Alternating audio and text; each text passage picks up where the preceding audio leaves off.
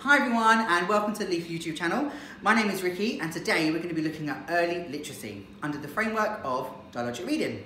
What's dialogic reading, I hear you cry?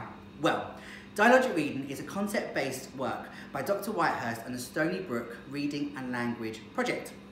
According to Dr. Whitehurst, in dialogic reading, the adult helps the child to tell their own story. The adult becomes the listener, the questioner and the audience for the child. The dialogic reading approach will help support your child to be confident and enjoy reading books. This practice encourages adults to use pictures along with prompts and cues to actively engage children in the process of reading. Here at LEYF, we aim to develop a love for books, reading and story times, encouraging our children to become eager, emergent readers. The fundamental technique within dialogic reading is the peer technique. This is a short interaction between the child and the adult. Let's give it a go. P. So prompts the child to talk about the story. What can we see? E.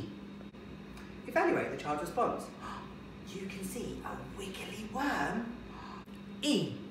Expand the child's response by rephrasing and adding to it. The wiggly worm is going to go on a journey. R. Repeats the prompts to make sure the child has understood the expansion. So the wiggly worm's going on a journey. Where could he go? Within the peer technique, there are 5 prompts which we refer to as crowd. Let's give them a go. C. Completion prompts. Leave a blank at the end of the sentence and encourage the child to fill it in. Hip hip hooray for... That's right, superworm. R. Recall prompt. Once you finish the story, ask the child to see if they can recall what's happened. What happened to the wiggly worm? O. Open-ended prompt. Using the picture, ask an open-ended question. Now that the wiggly worm is free, what's going to happen next? W. What prompts.